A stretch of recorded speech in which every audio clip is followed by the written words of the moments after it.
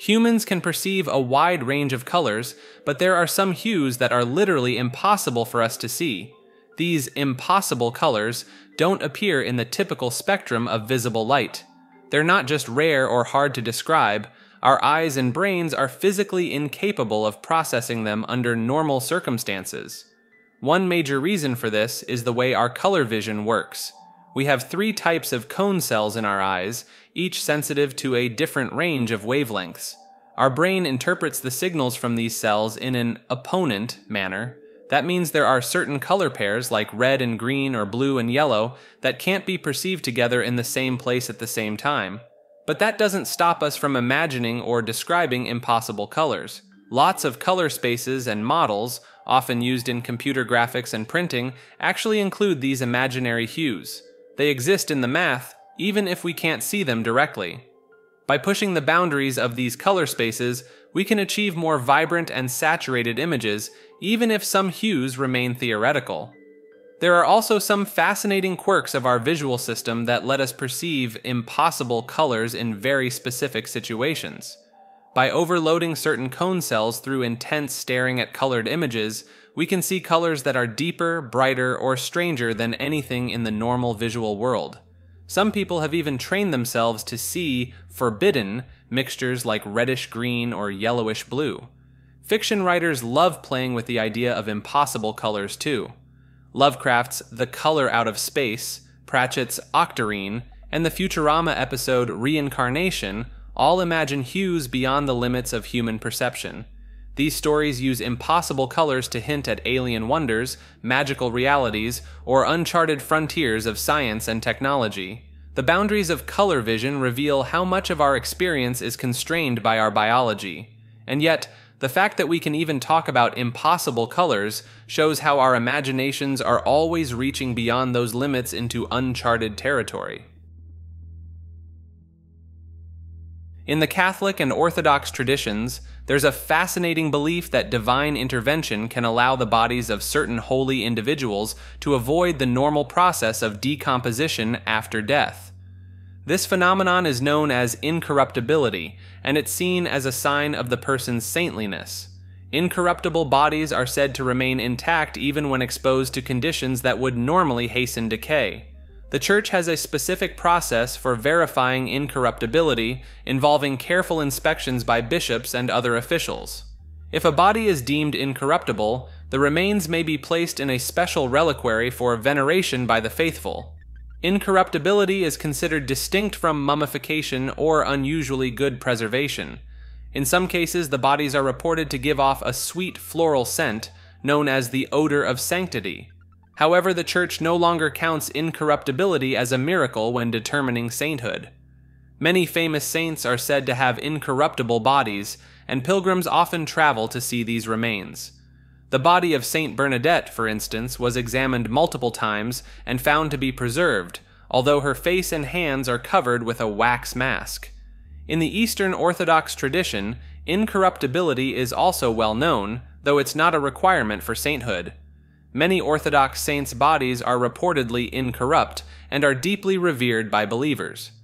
Some examples include Saint Alexander of Sphere, whose relics were hidden for decades before being returned to their monastery, and Saint John Maximovich, an archbishop known for his holiness and miracles. Whether through divine grace or some as yet unknown natural process, the bodies of these holy men and women endure as a physical reminder of their spiritual purity. For the devout, incorruptible saints offer a tangible connection to the sacred mysteries at the heart of their beliefs.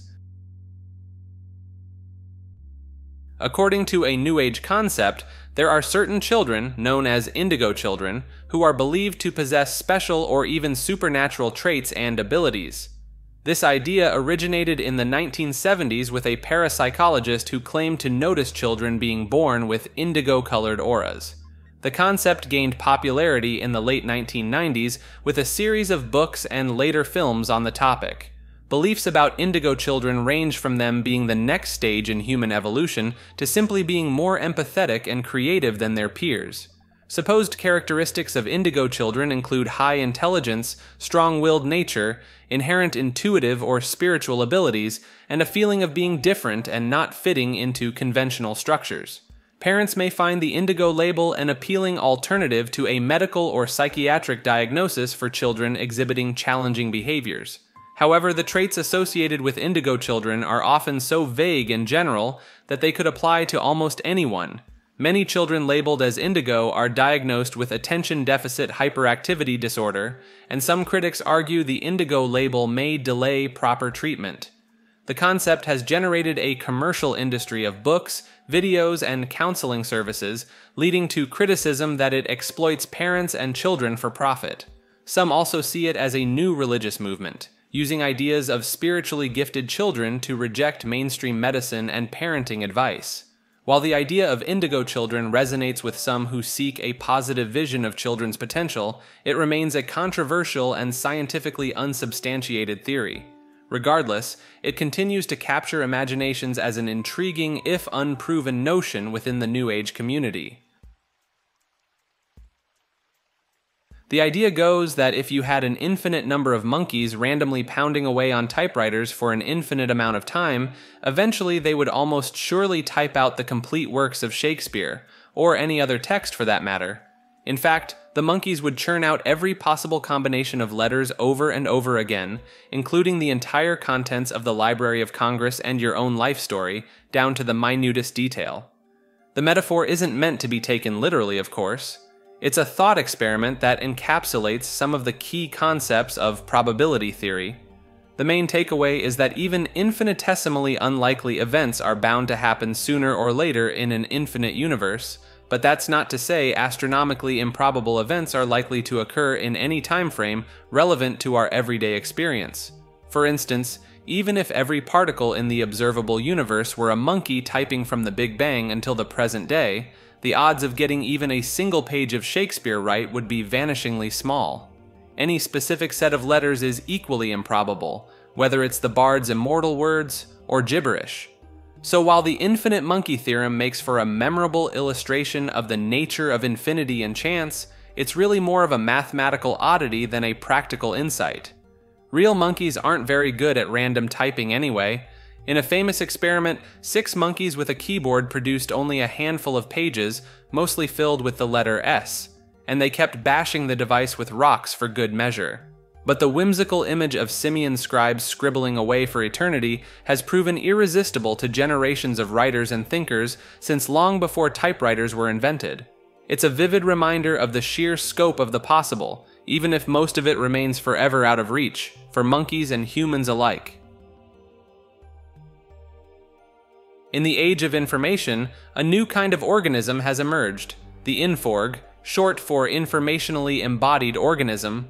These entities are made up not of flesh and blood, but of pure information. They inhabit a realm known as the infosphere, alongside traditional biological beings and artificial intelligences. According to some thinkers, all living things can be understood as patterns of what's called Shannon information, a concept that brings the abstract notion of information into the tangible domain of physics. By this logic, even a human being is at core an informational entity, our cells and experiences encoded in complex biological networks. The idea goes even further, suggesting that an organism's true identity lies not in its temporary material form, but in this essential informational pattern. So while our physical bodies change over time, in a sense our inner inforg persists. Some have even speculated that the DNA molecule itself, the supposed building block of life, could serve as a vast storage medium for digital data, a literal blurring of the boundary between biology and information. In this view, the metaphysical essence of life is information and pattern rather than matter and energy. We are all inforgs, whether we recognize it or not, adrift in an ever-shifting infosphere. It's a heady and abstract notion, but one that captures something of the uncanny nature of existence in an age when the virtual increasingly seems to merge with the real. The concept of the inforg asks us to see ourselves and our world anew, as ripples in a vast sea of information, at once embodied and ephemeral. In our increasingly digital world, a strange new creature has been proposed, the infovore. As the name suggests, these hypothetical entities would feed not on physical matter, but on pure information itself. Data, knowledge, ideas, these would be the sustenance that nourishes the infovore. It's a concept that speaks to the growing sense that information has become a resource as vital as food or energy. We often speak of consuming media, after all, as if taking in information were a kind of metabolic process. The infovore takes this metaphor to its logical extreme, imagining organisms that have evolved to thrive on the vast oceans of data that now suffuse our environment. Of course, no one has ever seen an infovore in the wild. The idea remains firmly in the realm of thought experiment and speculation. But it's not hard to see the appeal of the concept. In a world increasingly shaped by the flow of bits and bytes, perhaps it's only natural to wonder if new forms of life might emerge to exploit this novel ecological niche. The notion of the infovore also highlights the blurring boundary between the physical and the informational. As we've come to realize, the essence of a living thing may have as much to do with patterns and processes as with tangible stuff. An infovore, in this sense, would simply be taking this idea to its logical conclusion, a being of pure information, thriving in a habitat of pure data. It's a strange and heady concept, but one that captures something of the uncanny nature of life in the digital age. The infovore may never venture beyond the pages of science fiction, but as a thought experiment, it asks us to reconsider what it means to be alive in an increasingly data-soaked world. Contrary to popular belief, not everyone has a constant inner monologue, that little voice in your head that narrates your thoughts and experiences. For some people, the inner landscape is less verbal and more abstract. Rather than engaging in self-talk or mentally complaining about tasks, they simply feel their emotions without putting them into words. This absence of an inner monologue can make verbal communication more challenging for these individuals. They often need to take extra time to translate their thoughts and feelings into language, a process that doesn't come automatically. Many find that writing helps bridge this gap, allowing them to organize their ideas in a more structured way. On the other end of the spectrum are those whose inner lives are dominated by constant verbal chatter. For them, the idea of thinking without words is almost inconceivable. Emotions and experiences are inextricably tied to a running stream of mental commentary, often including elements of self-talk and inner dialogue. Research suggests that there's a wide range of variation in how people experience their inner worlds. Some minds are abuzz with frequent conversation, while others are mostly silent. And inner voices can take many forms beyond just words: images, physical sensations, even tastes and smells. What feels normal and natural for one person may be utterly alien to another. Understanding these differences can help us communicate better and be more empathetic to those whose inner lives don't match the standard template. It's a small insight, but one that hints at the vast complexity and variability of the world inside our heads. In the heart of California's Mojave Desert, not far from Joshua Tree, stands a striking dome-shaped structure known as the Integratron. Rising several stories high, this circular building was the brainchild of a man named George Van Tassel, a former aircraft mechanic turned ufologist and contactee. According to Van Tassel, the blueprints for the Integratron were given to him directly by extraterrestrial visitors from Venus during a series of telepathic contacts and in-person encounters. He claimed that the building, when completed, would be capable of amazing feats like rejuvenation, anti-gravity, and even time travel. Construction on the structure began in the late 1950s and was largely funded by donations, including money from the famous aviator and eccentric billionaire Howard Hughes. The main structure was completed just before the 1960s, but Van Tassel continued to tinker with the machine until his death in the late 1970s. The building's supposed powers rely on a device called a multiple wave oscillator, which combines a high-voltage Tesla coil and a split-ring resonator to generate a wide range of electromagnetic frequencies. Van Tassel believed that these frequencies could recharge living cells, much like an electrical battery. After passing through several owners and periods of disrepair, the Integratron is now operated as a tourist attraction. The current owners, a group of sisters, promote the building as an acoustically perfect structure and offer sound baths where visitors are bathed in the tones produced by quartz bowls, said to have a profoundly calming effect. While mainstream science may be skeptical of the alleged abilities, there's no denying the building's striking presence and the sense of mystery that surrounds it. The idea that UFO sightings might be the result of encounters with beings from other dimensions, rather than extraterrestrial visitors, has been around for a long time. This concept, known as the interdimensional hypothesis, suggests that there are other realities or planes of existence that coexist separately alongside our own, and that the occupants of UFOs may come from these alternate realms. The roots of this idea can be traced back to 19th century spiritualism and theosophy, which popularized concepts like etheric planes and bodies, but it wasn't until the flying saucer craze of the 1940s that these notions were explicitly connected to UFO phenomena. One early proponent was an occultist who claimed that the saucers were etheric vehicles, capable of materializing and dematerializing as they passed between different levels of reality. He believed their pilots were human-like beings from another world, coming to Earth with benevolent intentions. By the 1970s, the interdimensional hypothesis was gaining more traction among UFO enthusiasts. Some researchers argued that the wide variety of paranormal and anomalous experiences reported throughout history, from fairy encounters to phantom airships, were all manifestations of this same interdimensional phenomenon cloaked in the cultural guises of different eras. The idea was further developed by prominent figures in ufology. Two in particular speculated that our universe might be interlocked with others operating by different physical laws, and that UFOs and their occupants could be crossing over from these adjacent realities, perhaps without even requiring spacecraft as we understand them. While the extraterrestrial hypothesis remains the most popular explanation for UFOs in the public imagination, the interdimensional hypothesis continues to be discussed and debated by those seeking alternative possibilities. It has also inspired or intersected with various fictional depictions of ancient astronauts, time travel, and higher dimensions in popular culture. As with any theory about the ultimately unknown, the interdimensional hypothesis remains speculative and controversial. But for its proponents, it offers a potential framework for making sense of the often bizarre and inexplicable aspects of UFO reports and related phenomena.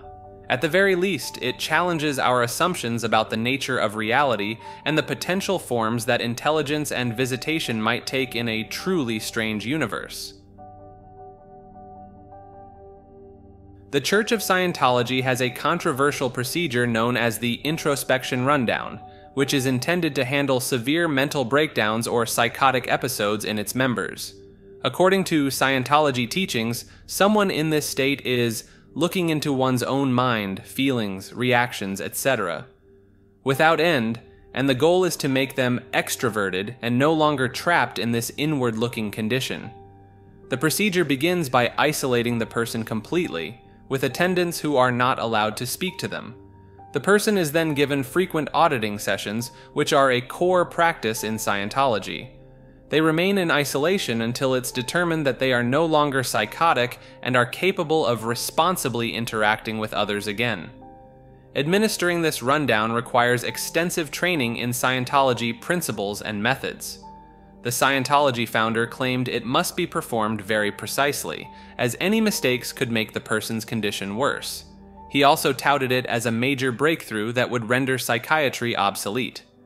The introspection rundown gained notoriety in the mid-1990s after the death of a Scientologist who had been put through the procedure. She had become psychologically disturbed after a car accident and was placed in isolation for over 2 weeks.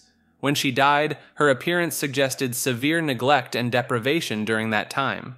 This case brought the introspection rundown and its methods under intense public scrutiny.